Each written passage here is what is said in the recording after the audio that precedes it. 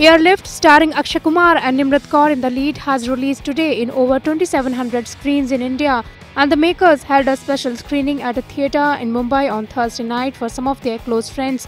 For the screening, Akshay's wife Twinkle Khanna and his son Aarav also came out to show their support for the film. After watching the film, Twinkle took to Twitter to share her son Aarav's reaction on the film.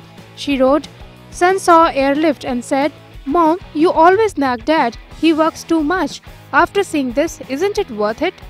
One of Mr. K's finest films."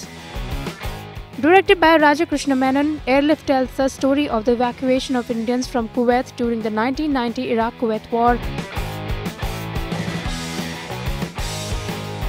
IANS report.